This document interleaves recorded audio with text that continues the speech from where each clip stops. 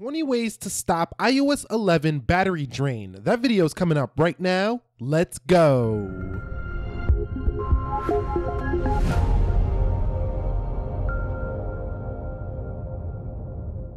So what is up, guys? Nick here, helping you to master your technology, and welcome to 20 ways to save battery life on your iPhone on iOS 11. I've been getting this comment so frequently. Nick, my iOS 11 battery is horrible. It's draining so fast. How do I fix this? This is a serious issue for my smartphone. Well, I got 20 ways to do this for you here. Now, before we get into them, a couple of prerequisites. This is an iOS 11.0.3 on my phone. It doesn't matter which iOS 11 version you're on. Even if you're on 11.1, that doesn't matter as well. We're gonna give you as many tips as we can here. So let's get into the first one. Okay, guys, so the first one is pretty basic, common sense. If you have used iOS, quite frequently, you know this one, but make sure you have low power mode in your customized control center, as well as use it when necessary, because this will save you quite a lot of battery. One of the most battery saving features you're going to get here.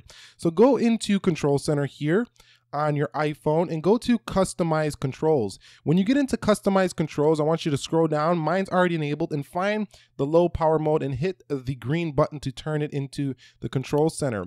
Another way to access this low power mode is to go into Battery and turn on low power mode, and use this as frequently as possible. You will take a decrease in performance, but only a slight one, and you will save a good chunk of battery life. So that's pretty much tip number one. Let's get into tip number two. Okay, guys, so tip number two is going to be lower your auto lock time. So, a lot of times we forget about this, but going into display, you see this auto lock here in settings, and you can make this down to 30 seconds. I have it at 2 minutes just because I leave the phone on the table for notes and stuff like that when I'm doing videos. But if you're not really, worried about, putting your phone in your pocket and not thinking about it too much, you might want to put this on 30 seconds because your screen will stay on for a long time and affect draining your battery life. So that's tip number two. Okay, guys, so tip number three also resides in settings, and this has to do with email. So we're going to scroll down until we find accounts and passwords. We're going to click fetch new data, and we're going to make sure the push is off. So make sure that is off.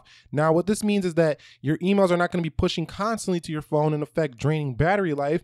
And also, if you want to be a little bit more ambitious, you can go down here to where it says fetch and turn this on manually. What this means is when you go into an email, for example, you're going to have to manually pull down that thing and make sure that everything is refreshing manually. You're not going to be able to just have it open up with all your new emails. So it's a little bit, more manual work you got to do when using these apps, but this will save you battery life. Okay, guys, so tip number four is also in settings, and this has to do with auto brightness. Now, for some odd reason, Apple decided to remove auto brightness from their display settings. So what you got to do now is you have to go into General, you have to go into Accessibility, you have to go into Display Accommodations, and there is auto brightness.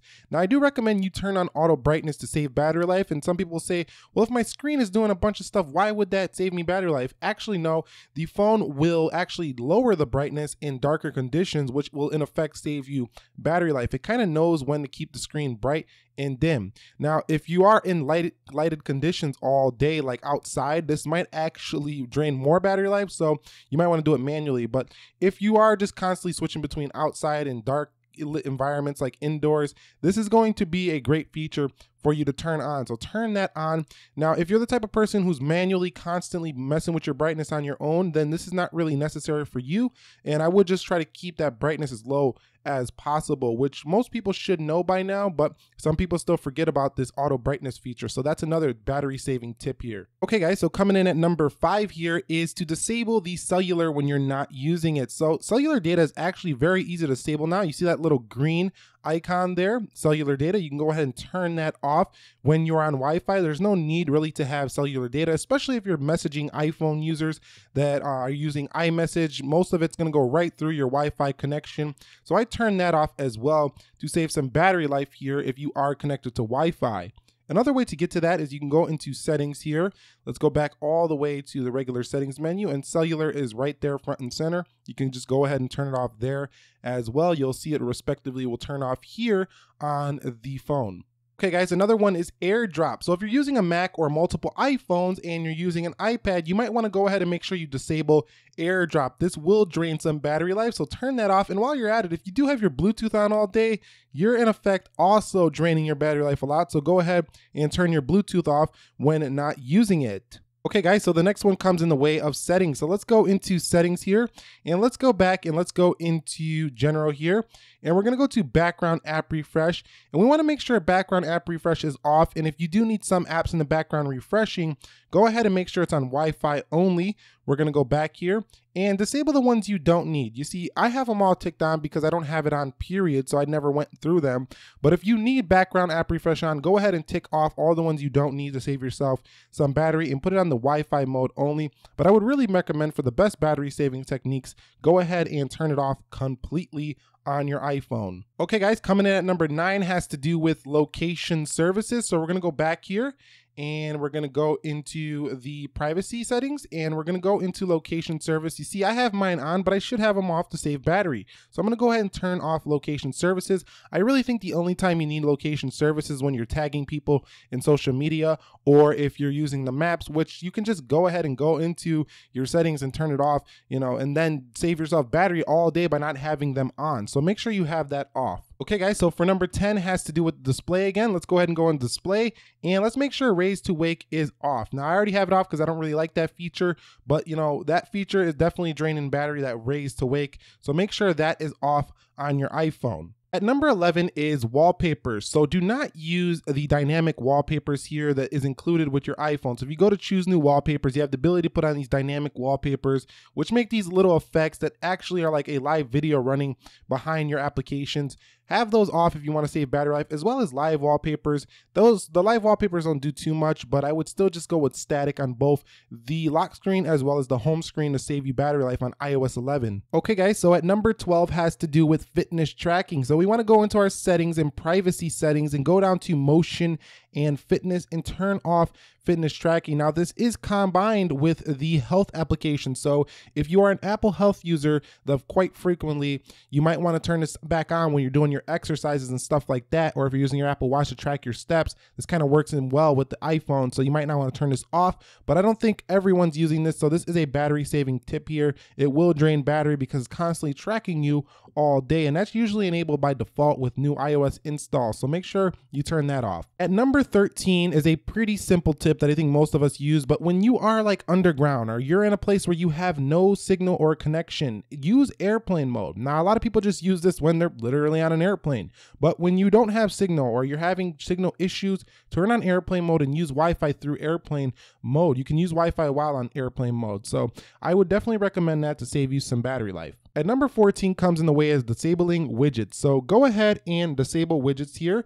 And these widgets right here I do have enabled. I'm not disabling them here for this phone because this phone gets great battery life. But if you have an older phone that's really struggling, go ahead and disable all the widgets. That will save you some battery life. Another tip is not really something you can change on the phone, but something that you can stop doing that you probably do quite frequently, and that's go through and kill all of your apps. Stop killing all of these apps frequently. There's no need to do this because what you're doing in effect is restarting apps, which is in effect draining your battery life. So don't keep killing your apps. I know it's quite fun to go ahead and do this all day, but it's really going to drain some battery life on your phone. Okay, so the next one has to do with the flashlight. So we all use the flashlight pretty much on a daily basis. Not all of us, but I think a lot of us do use this flashlight quite frequently. Have it preset to 1. So keep it at the lowest preset possible, and this will save you battery life when using the flashlight, because when you use the flashlight and you have it on full brightness, it's going to use the most power possible from the phone to light that True Tone flash up as much as possible. So keep that on the 1 signal right there, just on 1 right there when you're using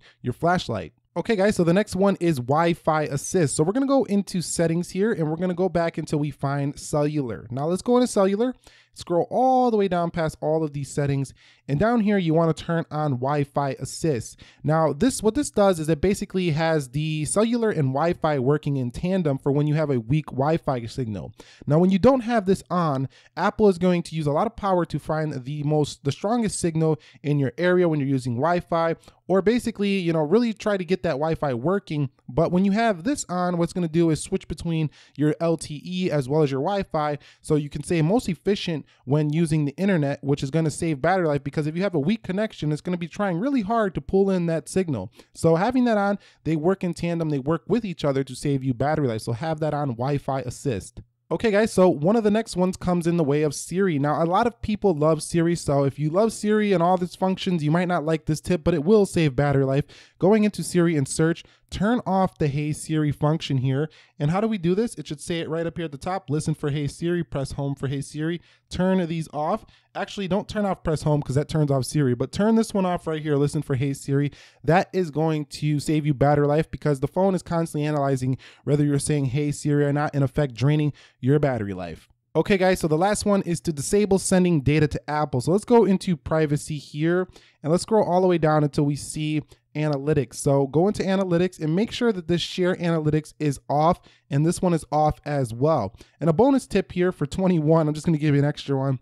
Advertising. Make sure you have limit ad tracking on, because this basically limits the ads that are being sent to your phone, and it's going to just save you battery life. So have that one on as well. So that's pretty much my 20 tips on how to save battery life on iOS 11, how to stop it. If you implement all of these tips, I guarantee you, you will see a significant increase in your battery life. The one that's probably the most powerful is the low battery power mode, which most of us already know. Some people are even getting bad battery life on that. And I know a lot of people are going to say, I knew every single one of these tips. Well, if you knew them all, cool, then you're an iOS expert, because there's not much more you can do than disabling a whole bunch of stuff and using, the phone not to its full capabilities to save battery life. If it's bad, then it might be a hardware defect, and it might be that you're just using your phone to the max. Now, people, drive a car. If you drive a car, if you floor it at every light, you are going to suck gas. Same with a phone.